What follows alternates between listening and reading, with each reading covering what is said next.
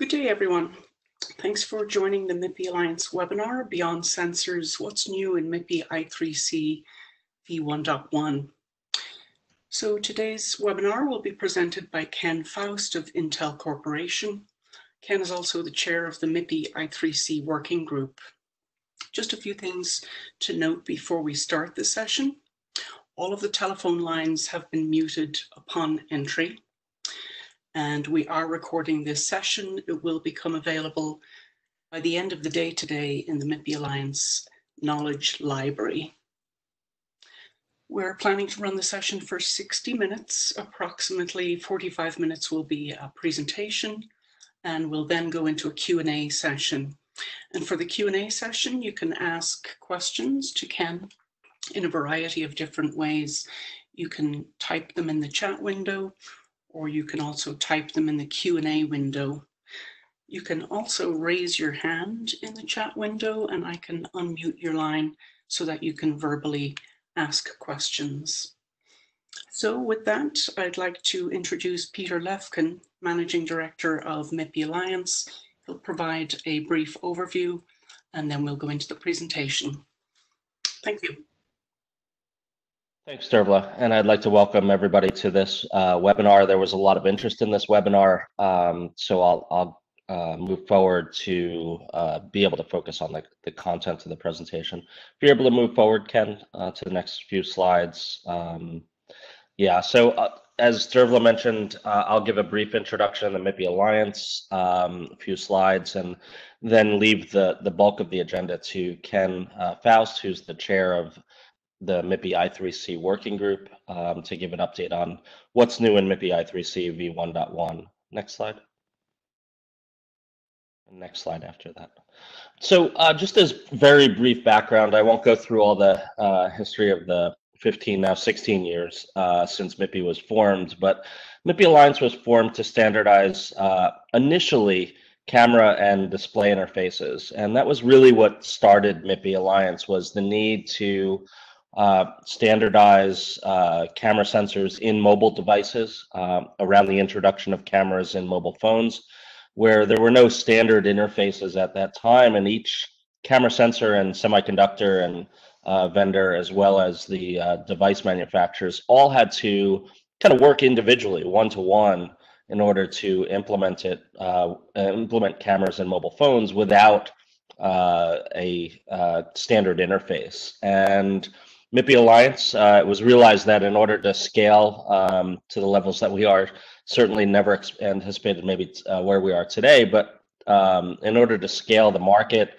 lower cost, there was a need for a standard interface for camera and display. And these are two of our more widely adopted specifications even today.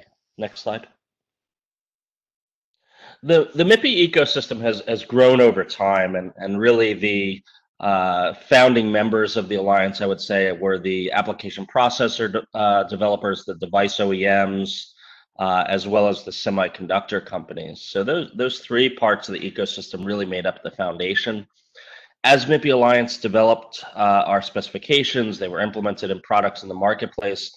A whole ecosystem grew around MIPI and MIPI implementations, including test equipment companies, test labs, software providers, consumer electronics companies who were leveraging the mobile explosion, as well as the standardization in mobile, IP and VIP providers, very important component of the MIPI ecosystem, as well as today we're seeing a number of automotive OEMs and tier one suppliers leveraging what MIPI has done for mobile into automotive. And so as of the end of last year, we ended the year with 339 members in 27 countries. Next slide.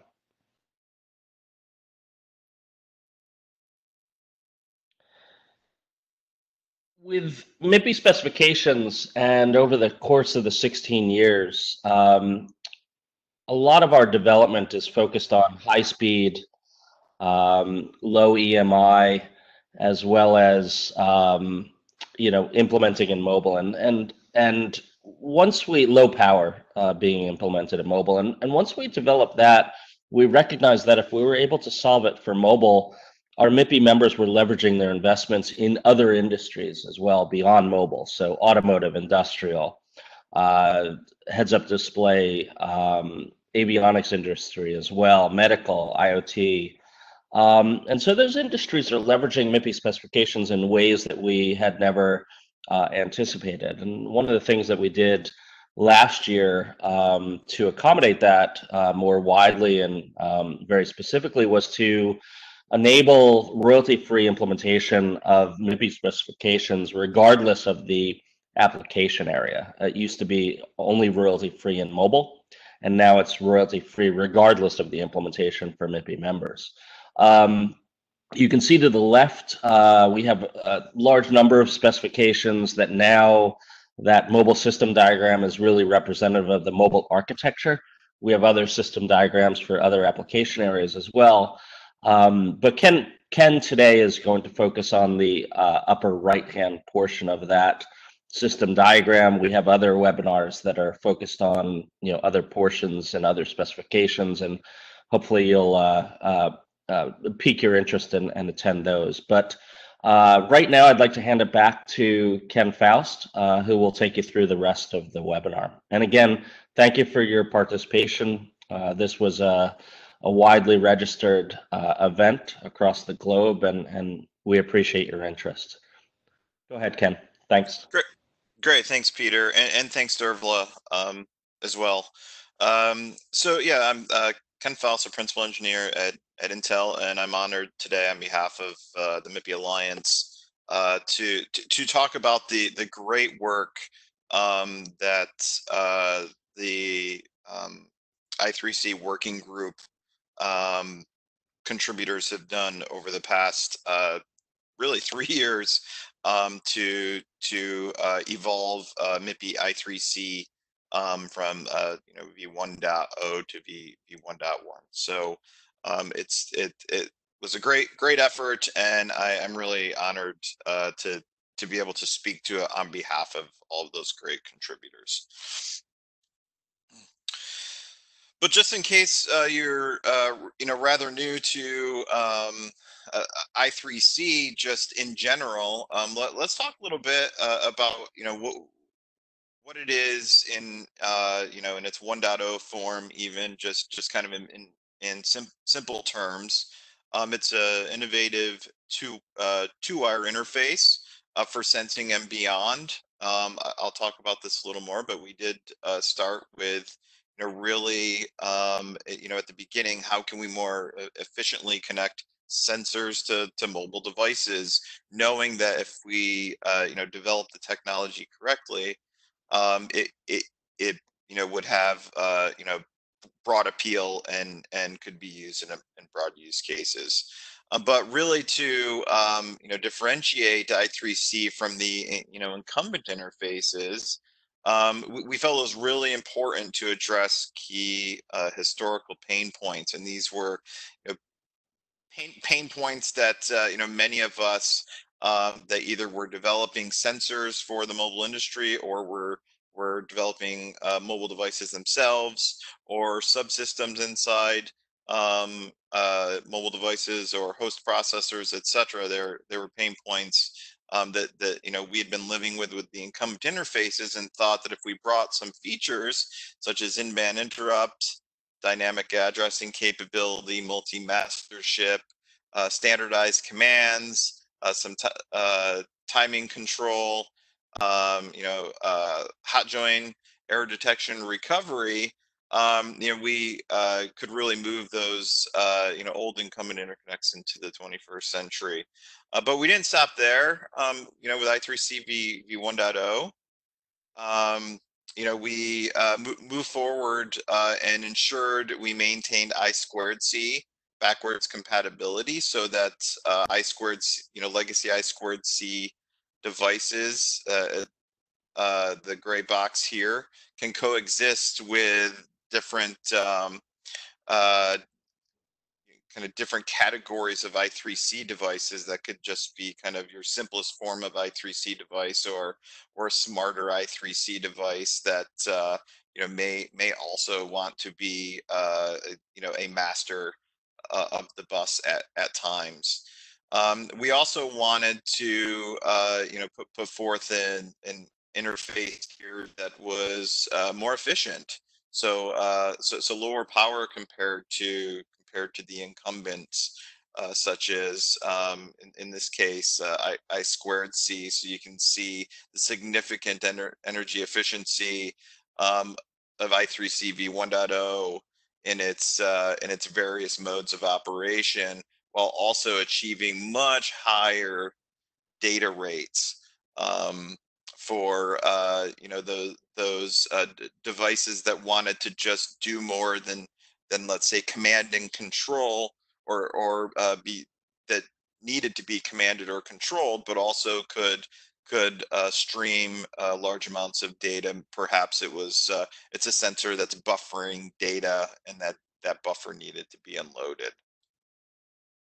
So if we did this correctly with I3C, it would be ubiquitous. So anywhere sensors are used, we feel I3C belongs, but we've had larger ambitions than that, and have looked at applications ranging well beyond the mobile phone device, whether it's VR or AR, wearables, all of the various Internet of things, automotive, and server and data center as well. So Peter had talked a little bit about the mobile diagram. This is where we are and what we're discussing. Within phones, so connecting sensors and sensor hubs directly to application processors, or sensors to sensor hubs. I3C, kind of an emerging use case for I3C, and I'll talk about it more later, is for touch, as well as camera control. So I'll talk about that a little bit later. So I3C, is a bit special. We work really hard to ensure that it's an interconnect that can sit on top of standard CMOS I/O. We did not want very special physical layer beyond that which would be used for the incumbent interconnects like I2C or SPI, and of course it includes protocol layer definition. So what was our original vision? Well, this was many years ago, 2000 and let's say 12 time frame. People were integrating sensor capabilities into devices such as mobile phones, and they were connected over a fragmented set of interfaces: I2C, SPI, UART, and they were using a lot of sideband I/O for things such as sending sleep commands, as well as interrupts, etc. So we dared have a vision where maybe all of these could literally just be connected to a single 2-wire bus, consuming only 2 pins on whatever the host processor is, therefore freeing up a lot of a lot of pins on the host processor to do other things. We feel we've achieved that with the capabilities I've described, between being compatible with I2C, adding in-band interrupt, common command codes, etc. So what's the current status? Well, I3C v1.1, which we're going to go into more detail with, is now released. So that was it became available at the start of 2020, after about 3 years of development. I3C v1.0, which 1.1 is completely compatible with, is through that time has matured greatly. We've confirmed interoperability via multiple MIPI sponsored plug fests, and these have been international plug fests, hosted in North America, Europe, and Asia, multiple occasions. There's master and slave IP available from all the major IP providers, as well as test analysis equipment. MIPI, has somewhat recently moved into the software realm of and so standardized host controller interface. So called the I3C HCI. V1.1 is available, but kind of in alignment with I3C v1.1 and HCI v1.1 is also coming. There is inbox Linux kernel support now for an I3C subsystem. We consider I3C to be 5G ready, given the great technical advancements that it brings to subsystems such as a sensor subsystem, and we're planning interoperability workshops for I3C v1.1 as those new capabilities built on top of v1.0 become implemented in its various forms, and master and slave devices want to together.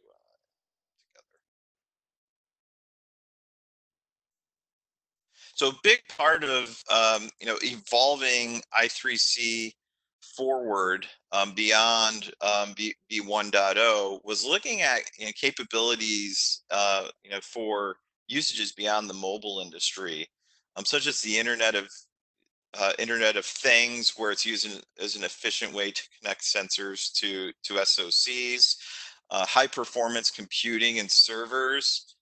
So we're driving liaisons to ensure I3C is adopted in those use cases while trying to shunt fragmentation.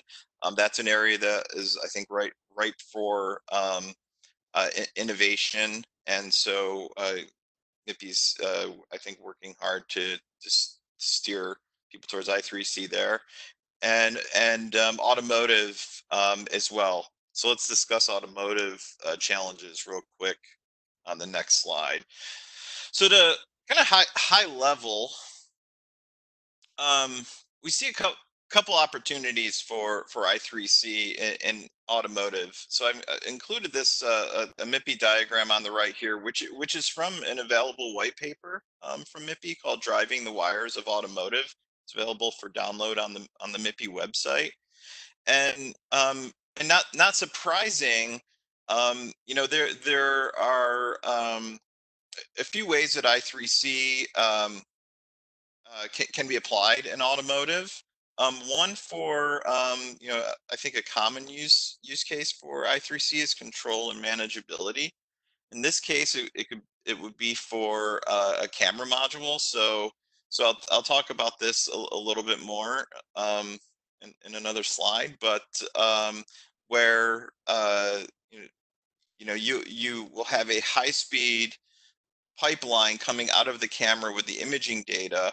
You also need a sideband, simpler, lower speed and bi-directional interconnect to manage and control that camera, to turn on or off the flow of data, to configure the camera, et cetera, et cetera. And that's a role that I3C can play, as well as for just typical sensor data transport. So we definitely think initially, because of how I3C is designed from a physical standpoint, that it is a natural fit for connecting sensors inside a module to microcontrollers or SoCs or processors inside a module, where an I2C or SPI would be used. So there are challenges, of course, with bringing a technology into automotive that we of course have on our minds: functional safety, reliability, security, EMI, EMC, and then also there is interest in long reach. So can I3C come outside of a module and drive longer distances? That's something we continue to look at.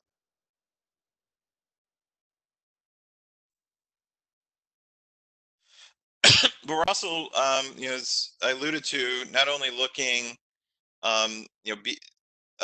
beyond mobile, but also beyond just sensing. As part of the charter for the working group, we carry a responsibility to ensure that I3C maintains a relevant feature set and scope, and we do that by constantly looking outside, looking at adjacent, areas to sensing and mobile. And so there are a few notable ones that have come about. So I touched on camera control interface, touch over I3C, debug, and system manageability. So just quickly, I want to talk about three applications that have come out of MIPI collaborations. One is MIPI camera control interface over I3C, offering faster, lower latency, more efficient camera control with future abilities to support group data write, and I think even more compelling, always on imaging. So the ability to send low pixel count, lower frame rate imaging data over this sideband interface to save energy. Touchscreen controller interface has been fragmented, and we've found that I3C presents I think a good converged option for definitely for process data and some raw touch data, depending on the pixel density, um, and the bringing the value of in-band interrupt in the HDR modes. And then, even I think more recent debug for I3C, so offering a more complete closed chassis and scalable and power-aware platform debug capability with minimized pin count is emerging as well. So these all are MIPI activities. I advise or recommend checking them out, even if it's just going to the MIPI website and seeing what's available there. So another new one is system manageability. So you can envision kind of this arbitrary compute system. Maybe it's a high performance computer, a server, whatever, where there are many components either on board or through a connector that need to be managed, need to be monitored, need to be controlled, etc. And this is another subsystem which is pretty fragmented. So there may be multiple physical interfaces that these are connected to for multiple reasons. Maybe it's for efficiency, maybe it's for bandwidth, but eventually they're bound together in the stack and kind of abstracted. And so I3C with its benefits of higher speed, in-band interrupt, dynamic addressing, etc., could relatively simply be adopted for such a role via simple binding specs. So this is something I think technically I3C is positioned pretty well for in v1.1. And we can, through liaisons we have in place, we can achieve that. So one last thing, before I really jump into 1.1, I just wanted to paint the picture of how this all came about over the years, and all the parallel efforts that have been going on. Of course, it started with forming the working group. Back then, we were called the Sensor Working Group. 2013, and we developed v1.1, which hopefully folks are familiar with. 2017, we started really, parallel efforts of developing support collateral and interop workshops and developer conferences, etc. for 1.0, while also developing v1.1. So it was a 3-year effort. You'll see there's significant features that we've added for for 1.1, but have maintained compatibility and coexistence. And we've also established some key industry liaisons, with JEDEC, working with them on DDR5, serial presence detect. So the sideband interconnect for DDR5, DMTF, we're working with on the manageability protocol from the previous slide. Visa, there's also USB-IF, and a few others that are emerging. We also developed what's called a MIPI I3C basic v1.0. It's a reduced feature set, RAN-Z version of I3C v1.0. So we continue to drive it forward. We support our ecosystem. We're very much focused on not just mobile features, but mobile influence features, and really curating and developing industry liaisons. So let's get into the nitty gritty here of v1.1, and I built this table to just even from a distance to show you really the amount of work that went into I3C v1.1. So these are all of the key features that I3C offers, from the very basic SDR capability, or I guess core SDR capability, an in-band interrupt and dynamic addressing and secondary master, and the HDR modes, to all of the new features here that were added for v1.1. Between adding a new HDR mode, a reset capability, a kind of simpler way to assign dynamic addresses if you have a fixed network where everything already has a fixed address. You can just send a command. Grouped addressing, so the ability to not only let devices have unique addresses, or have all of them be sent a message through a broadcast, but also to segment them, and so you can address just a subset of them as well. Device to device is tunneling, so the ability to either have slave initiated transport of payloads from one slave to the next, without that slave having to have full master capability, or even the ability to drive the clock, or also the master's initiated way to tell slave A that it needs to read data and it's tended to be consumed by slave B. And slave A and B, again, they don't have to be fully master capable device.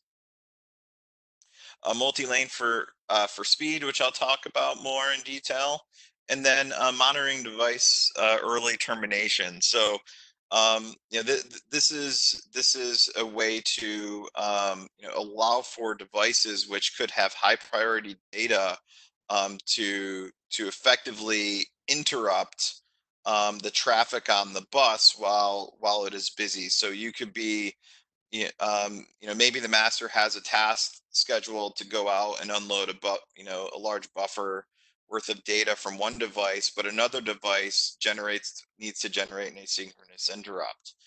That device can be configured to, at defined moments in the transport to signal in band, right, not through an out of band IO. That it has its data, and then the master can decide what's more important. Do I finish unloading this buffer? Do I go service that device or whatnot? But it helps with when you take interrupt capability and you bring it in band, of course, there are times in the system where you would be concerned with starvation. So why adopt I3C v1.1 with all of these great features? Well, if we ignore the great features, you'll find if you've been at all an implementer of v1.0 or a student of it, that 1.1 is a better written document. You know, there was great mounting pressure on I3C v1.0 to bring it to the market, and you know, I think we as a working group did the best we can in clearly specifying the capabilities, but there certainly were some areas where that based on you know, feedback from our workshops, for instance, that we could more clearly specify, and so we really went through the document and had done that. We're offering, you know, we're bringing higher speeds and more efficiency through multi-lane, and also introducing a new HDR mode, HDR BT. I'll talk a little bit more about this one on these on the next slide.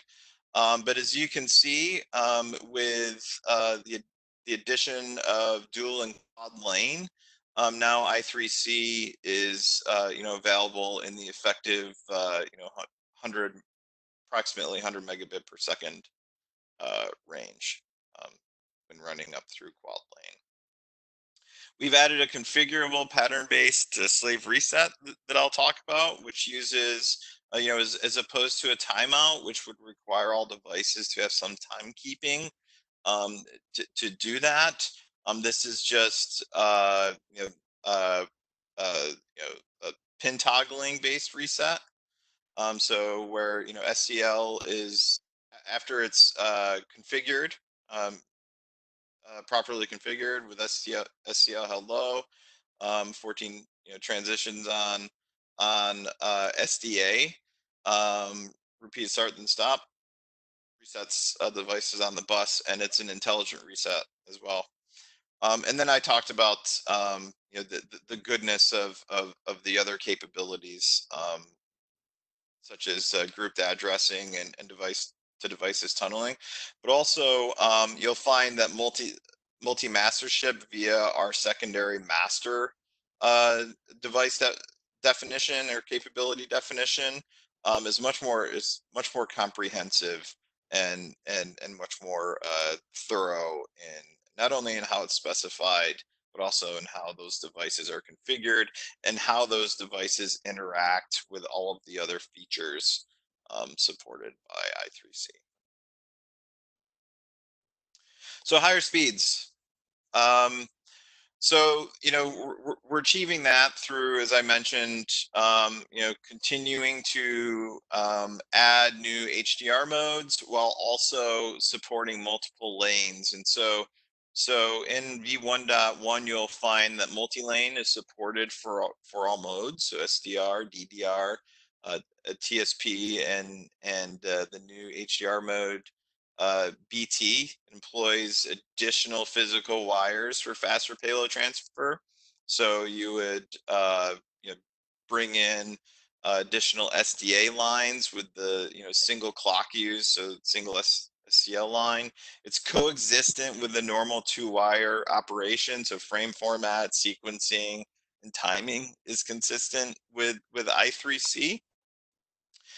And there's a standardized configuration through common command codes, as well as link test. I call it link testing, but as you'll see in the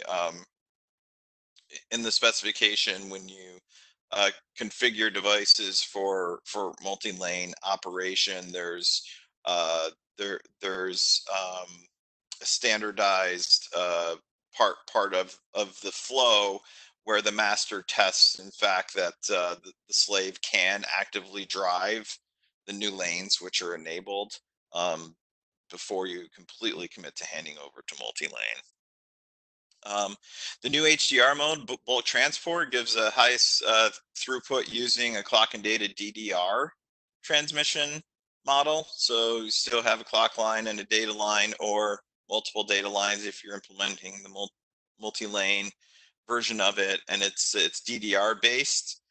As I mentioned, supporting single, dual, and quad lanes. It's built on, it is built on our standardized HDR modality. So it is entered via, the enter HDR CCC, and it's exited or restarted via the HDR exit or restart patterns, and it's very feature rich. So it supports CRC 16 or 32.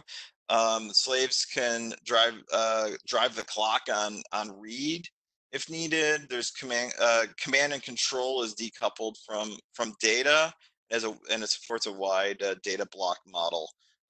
But the last data block can be ragged, so it doesn't have to be completely 32 bytes, but it really is most efficient when you're transporting bulk blocks of data, so large blocks of data.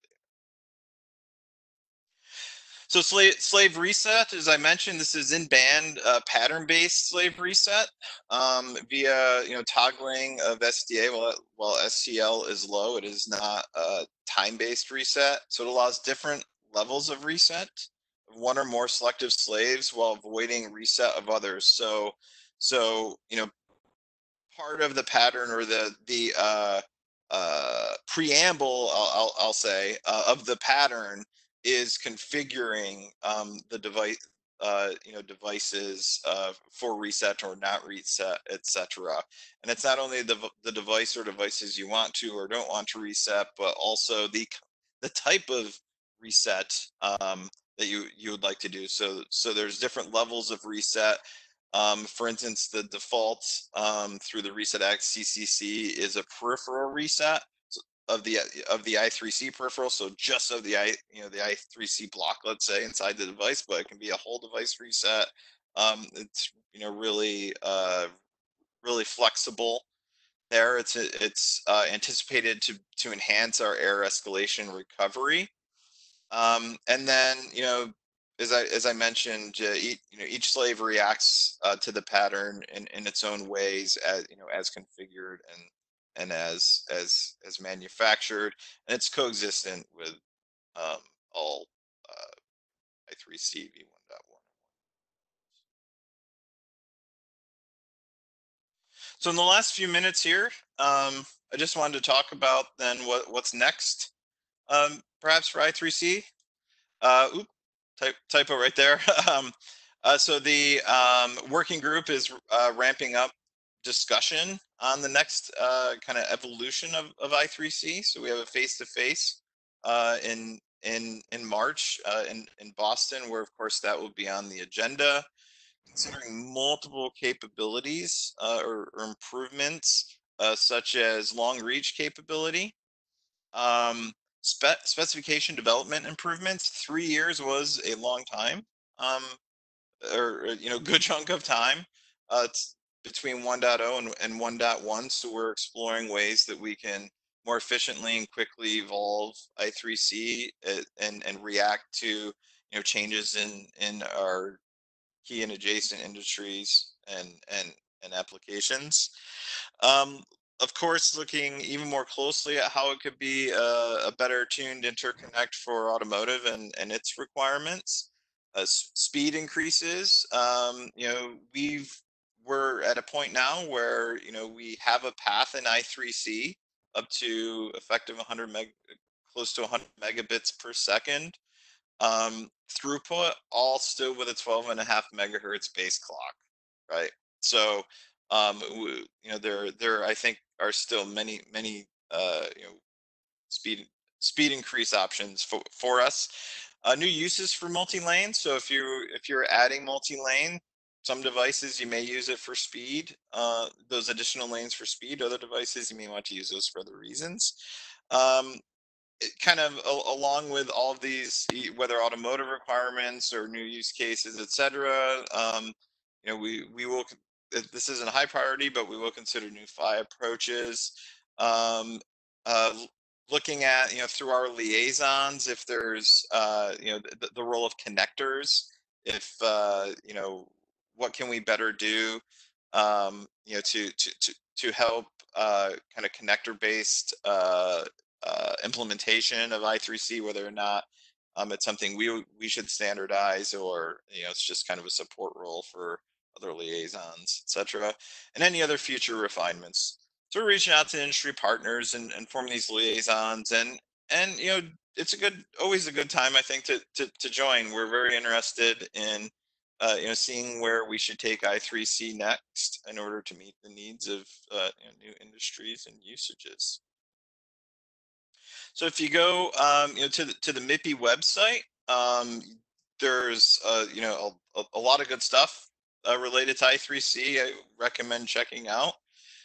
This is and this is by no means the complete or exhaustive list. But of course, we have our own page. There's links to the specifications, um, uh, uh, white paper, which is kind of a general introduction, FAQs. So we continue to revise the FAQs. We're working on a revision right now, as an example. A system integrator's application note, which of course will keep that fresh and revised. There's the new automotive white paper to check out, driving the wires of automotive. And those, you know, familiar with the MIPI specifications, also, I don't include it here, but there are, you know, things that you need to, you see based on the features you support, such as the device characteristics register. So we have, you know, that register is a live database, and a few others that are related to I3C v1.1, the mandatory data byte database, and the bus context one as well. So those tables are there. So I think this is pretty well timed to move into the Q&A part of the meeting. Thanks very much, Ken. That was very interesting. Appreciate it. I do have some questions that have come in during your session. First question is, I3C v1.0 test analysis equipment to test I3C slave? That's the only portion of the question. So that came in from Ravi. I'm wondering, Ravi, if you want it to be unmuted or to add more to that question.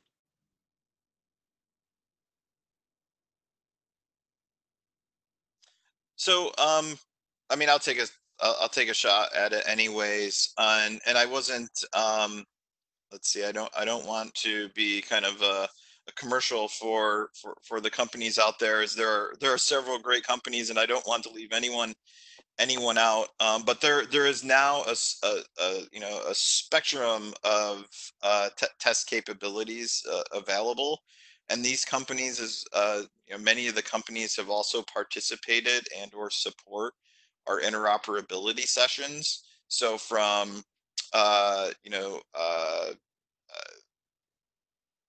oscilloscopes, you know, which can act as you know, the ideal master to you know, test your slave as a DUT, to even you know, interfaces that you can just hook up to a personal computer, and it can be a host to your slave, and you can, you know, write your own test programs to test your slave DUT. There's plenty of options out there to go with. There are so we are also developing a test suite document, a CTS, for I3C, and that's being developed with the help of a few of the test equipment folks as well. So, you know, when that is published, you can envision a future where, with the right test equipment and the right software, you can connect your DUT and effectively click go, and it will test your DUT to our test suite, or defined test suite. So yeah, I guess I didn't want to name any specific companies, but if you're having trouble you know, finding them, we can help connect you to offline to them. Thanks, Ken. Next question. Is there a plan to add the hot swap capability to I3C? Usually when slaves are added to existing bus, then pull-up and capacitance is common challenge. Sure. So we currently aren't planning to do, you know, electromechanical specking of a hot swap. So logically, you know, we've added what we call hot join. So assuming the device or the system gets beyond that, and you know there isn't large perturbation or disturbance on the bus which causes problems. Once the device that has been connected has powered up, has booted, or whatever it needs to do, and it sees that you know the bus is idle, it can make the bus master it can make itself known to the bus master and get an address assigned. But no, I don't. We don't on our radar screen right now see going to the point of, you know, electromechanical specking. So Okay, yeah, we're like halfway there, but it if that's something that is needed for a specific application under a specific you know set of requirements, then let's see if that makes sense for I3C. thanks. Next question, what is MIPI's plan to increase the distance between master and slaves? Long reach? Yeah, so um we've in 2020 we'll be discussing you know proposals to do that. Of course, you know, what do you mean by increasing distance? Are we talking several meters, 10 meters, tens of meters? There, uh, is you know debatable, but yeah, in 2020, you know, I would say historically you would consider I3C as a specified for under a meter. Certainly, we are looking at you know longer reach beyond that. So that's a 2020 activity. It'd be great. Whoever asked one to join that. Okay. Next question, where can we get the description of the mechanism allowing the acquisition synchronization? Mechanism allowing the sync. I'm not actually following that question. Might have to pass on that one. If we could submit that, so you can submit questions to MIPI, uh, we can try to address that one offline. Okay. Are there any MCU on the market with I3C port availability? I don't know. I'm not. I guess I'm going to punt on naming companies or products or any anything like that. I do know that if you follow Intel at all, Lakefield was announced that this past summer, and that supports I3C, but I'm not going to talk about other products. I assume so. Okay, thanks, Ken. What kind of debugging tools are available? For example, is there something like a I3C bus pirate or total phase I3C beagle? Like is a tough question. So I'm very familiar with the Total Phase products, and they hit a pretty great price point.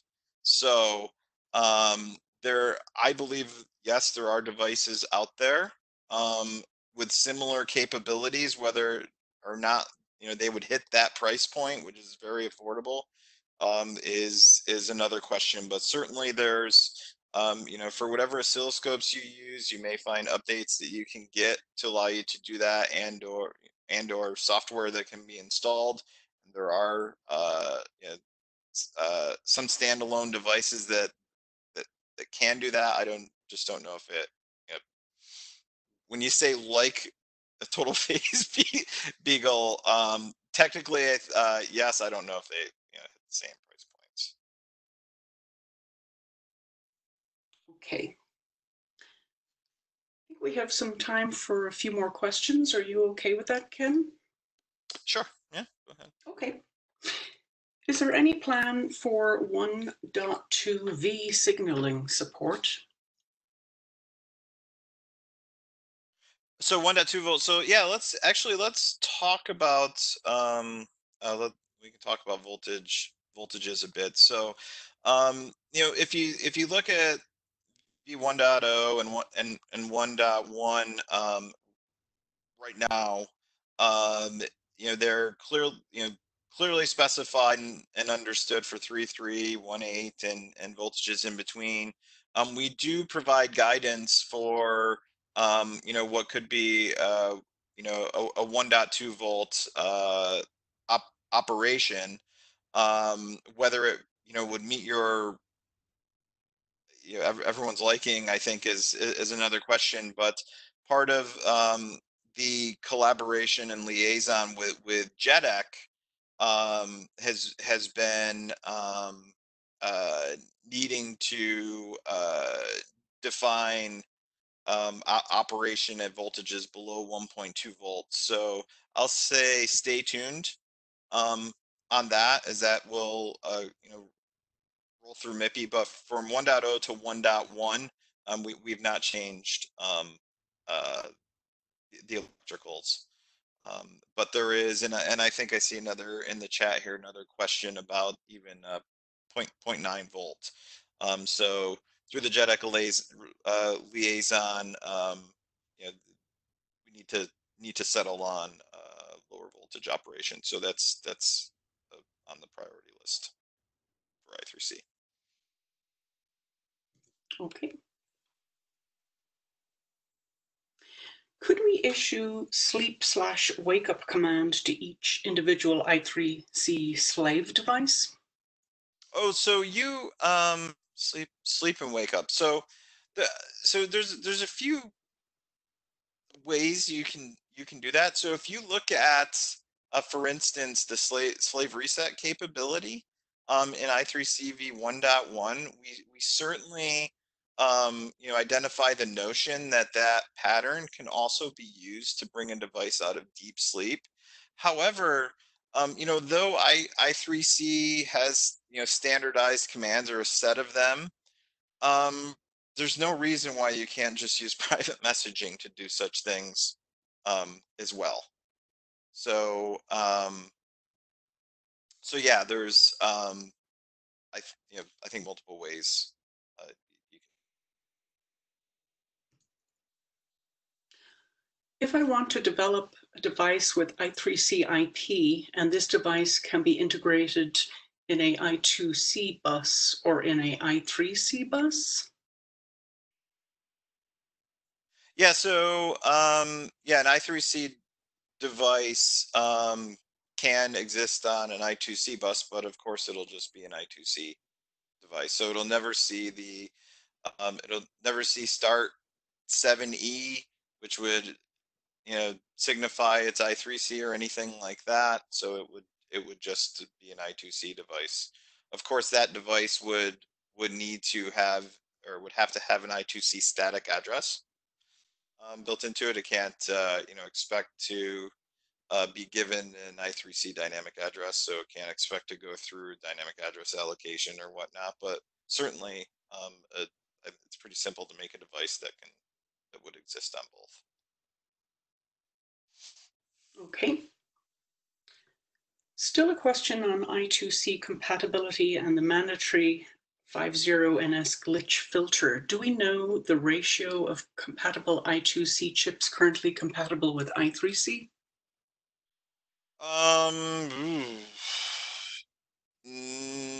No. I know. Oh man, I don't recall what the number was early on. This is 2012, when before even the working group was formed. When we were just a birds of feather, we had every company, several companies in MIPI, members or not, discussing exactly this, where we were trying to get some kind of estimate, and I thought we were confident it was over 3/4 should have implemented a glitch filter, but no doubt there are still devices that just likely blew completely past that requirement of I2C.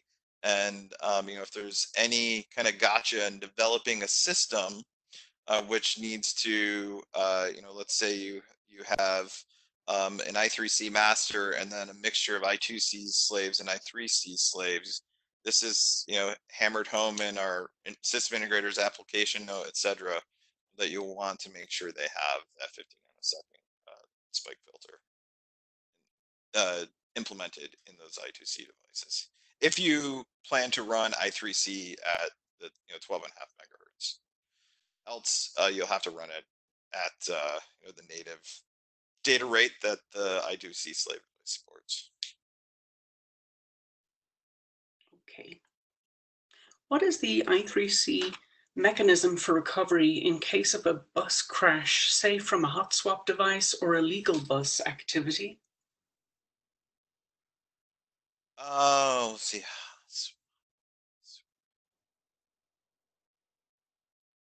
This activity. I guess it's it depends on the state of the pins, for sure. So, for instance, with the slave reset capability, certainly SDA still needs to be able to be driven by the master. Whether it's a timeout kind of reset or not. If you can't budge the lines to a require what do you want to call it? Whatever state you have to. Let's say it's SDA high while SCL is low for a set amount of time. If you can't get to that state, you're not going to be able to reset it. So certainly there's some limitations in what you can do, but hopefully we've or at least the idea is that we've evolved beyond I2C. Okay.